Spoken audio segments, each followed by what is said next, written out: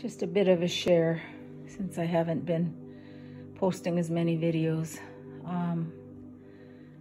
I decided to make a little, not a diffuser really, but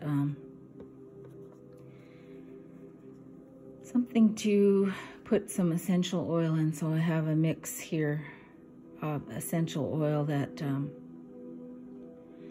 I like to use for relaxation, meditation,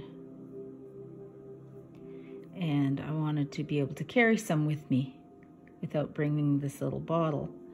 So what I did is I have an older locket that I don't really use, and it had a bunch of beads on there. I took those beads off and just left the chain on there, and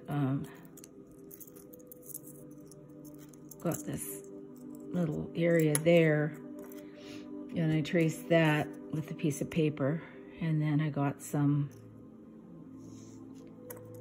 felt and traced that, stuffed it a little bit with some little scraps, and then I just did the blanket stitch around it. And well, I haven't tied it off yet, but what I'll do is just pop it in there, and it'll sit in there, and then I can put some drops onto this little felt and have that.